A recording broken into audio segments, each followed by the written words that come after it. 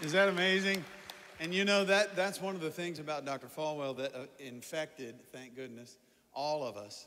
And that was love for people and a smile. That smile was infectious. And so was Doug's smile. You know, it was engaging. And when someone smiles at you, it's hard to look at them like a sourpuss, isn't it? And he had the uncanny ability of making friends in that much time, Dr. Falwell did. And he did of Robbie, obviously. I love what Robbie had to say there. He loved me because he came from some tough stuff. But Dr. Falwell loved him. And that's what he did for all of us, didn't he? Sometimes it was kind of tough love. It was that big, heavy Bible right in the chest as he walked past you in the hall on the way back, right? But he loved all of us. And he was not afraid to build a team. He wasn't a lone ranger. He wasn't, it's my way or the highway all the time. He had folks around him. He knew how to bring people alongside that could take the vision down the road further. And this guy's vision started right here as well. Make welcome to the stage my good buddy, Mark Lowry.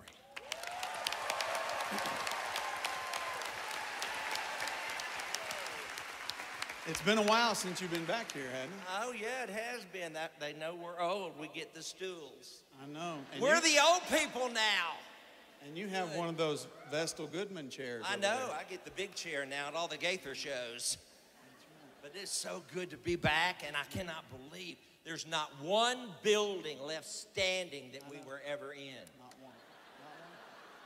And I got lost in the parking lot today, and that's not a joke. I was thinking about the old dorm, you know, they're not dormitory. Well, I stayed in the hotel, did you? No, I never did stay in the hotel. No air conditioning. Yeah. Remember that? I came from Texas. If you'd go without food before you go without air conditioning. And I had a box fan, and remember those old beds they got from the insane asylum? Now, I do think they moved those over they for had us. Yeah. dents in them where the crazy people had beat them up. And Falwell puts him in our dorm and tells us this is a visionary school.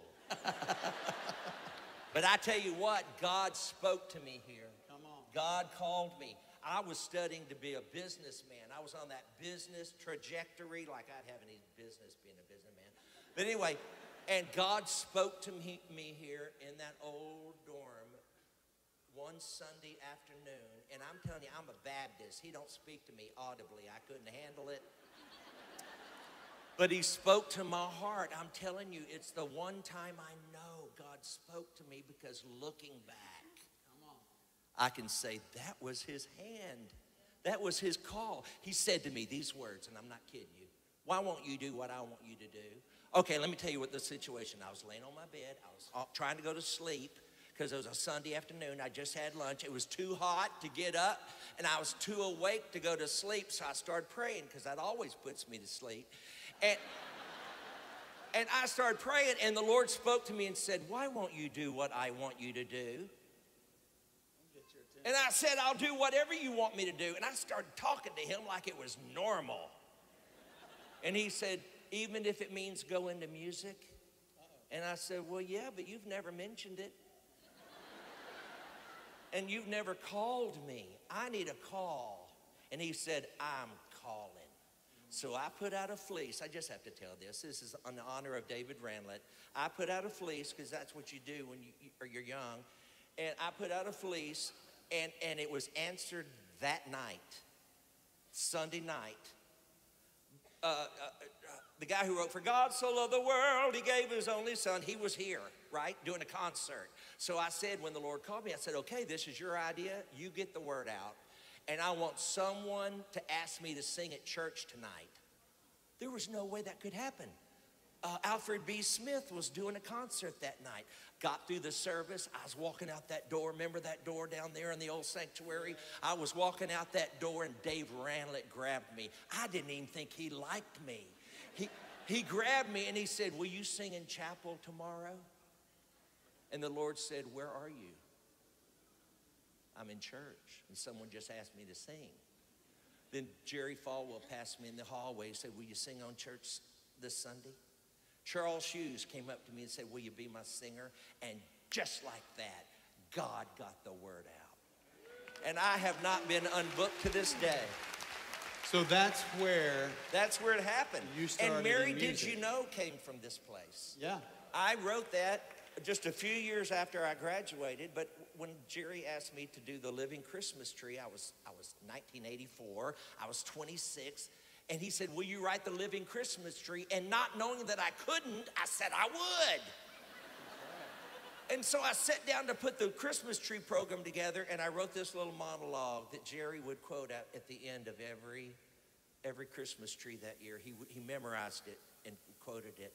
They said, I wonder if Mary realized the power and the authority and the majesty she cradled in her arms that first Christmas. I wonder if she realized those little hands were the same hands that had scooped out oceans and formed rivers. And those little infant lips were the same lips that had spoken worlds into existence. And when she was holding her little baby, she was holding the fullness of the Godhead in an 8-pound bundle. And then he would give the invitation. And I thought, well, you know, there must be something there. So I thought, if I could have a cup of coffee with Mary, what would I ask her? And so I wrote down everything I could think of. And the only questions that made the song were the ones that rhymed. Because you have to rhyme. Yeah, you got to rhyme. So, but then I was never invited to be in any of the singing groups. Really? Never. Sounds of Liberty? Never. But I was in the Preacher Boy Chorale. That lasted 1 year. Did you kill it? They put a Preacher Boy Chorale together. Why weren't you? Oh, you were too young. I was. Well, what they did, Sumner Wimp wanted a Preacher Boy Chorale. So they got all these preachers together, and then they asked me to join their group because nobody else wanted me. And I was the only one that could sing. You should have heard us. There's nothing worse than hearing a bunch of preachers sing. They all sing out of the side of their mouth. Yeah. Is that right? It is. Yeah. Well. So it's good to be Speaking here. of singing, Yeah? we haven't sung together in a while. In a while. Would you like to? And some of my favorite times were singing with you. Likewise. Hey, but we I'm need a fan Jody. of his voice. I always have been a fan of his voice. And so you. this will be cool. What are we going to sing? He touched me. Oh, okay. Jody! No, welcome, Jody Breyer. Okay. Avalon. Let me ask you a question. Is it possible to turn the house lights up a little bit so I can see the audience? Is that possible? I don't know how up to date y'all Hey, are. there they are. Yeah, they're coming up. Okay, we need a bass singer. You know, in the vocal band, we never had a bass singer. And if you can sing bass, raise your hand. Can anybody sing bass? Wait, are you talking about just calling someone up out of the crowd? Yeah, out of the crowd. Look, there's one over here. There's one there. Yeah. All right, you come up. Come up.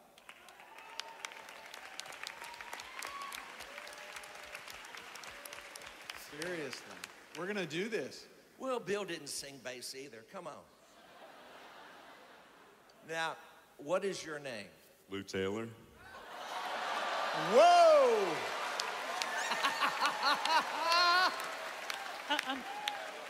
Could you say And that how again? old are you? I am 20 years old. Lord, when you hit puberty, you're going to be loved. All right, Come on over here. come Lou. on over here. That's amazing. We're going to have us a real bass singer, y'all. My goodness. Does he know the song? Do you know the vocal band You heard he arrangement? touched me? I can figure it out. Wow. Where has he been all our lives?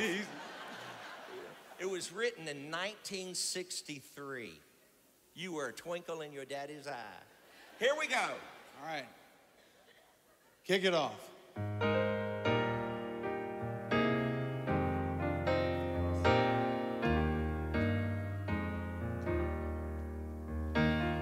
Shackled by a heavy burden, 'neath a load of guilt and shame, then the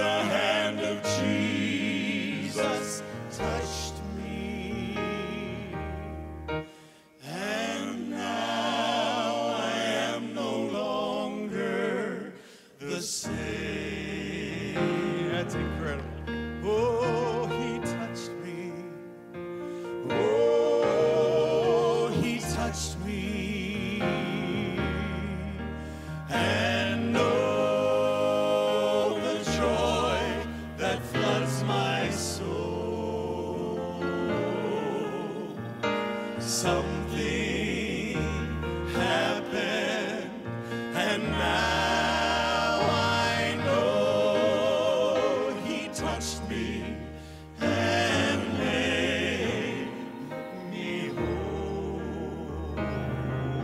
Now since I met the blessed Savior, since he cleansed and made me whole, I will never cease to praise him. I'll shout it while eternity rolls. He touched me. Oh, he touched me.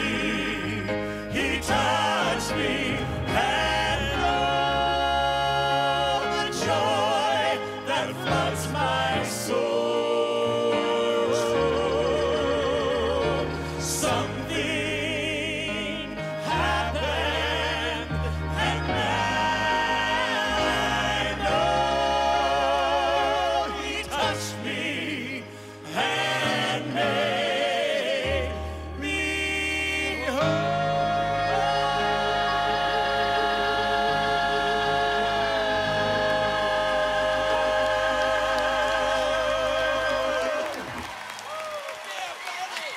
How about it for Luke? Liberty student, Luke. Luke.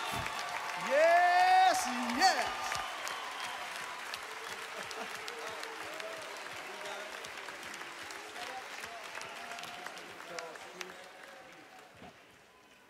You heard me mention Charles Hughes.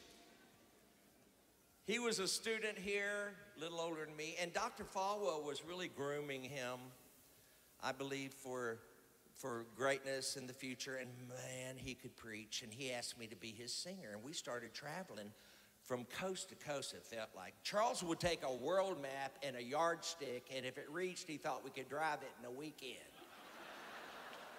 And we were headed to Tioga Center, New York one weekend, and about 6:30 in the morning, Charles and Dave Musselman and I were asleep in the back of this van, and Dick, our driver, was asleep in the front of the van.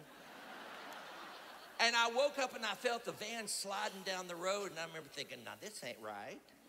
And I woke up and said, Dick, wake up! And then he came to, and then he slammed it into the median, he slammed it into the guardrail, and I thought, Lord, I should have let him sleep. But we went through this thing.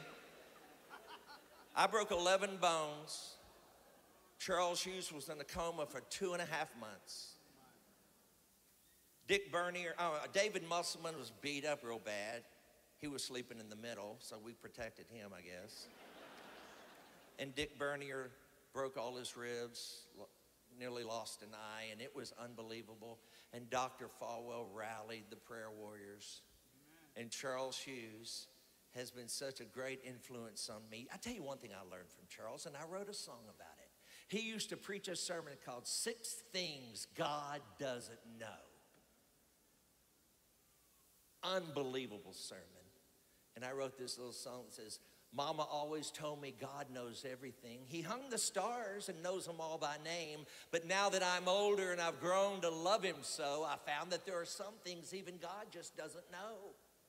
God doesn't know a sinner he can't love. A broken heart he can't mend. A fallen tear he can't dry. God doesn't know a place where he can't be in a moment's time to meet your every need.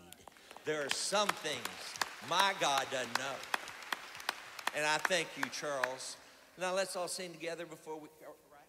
Okay, we're gonna do this. Hit it. Since I've started for the kingdom, since my life he controls,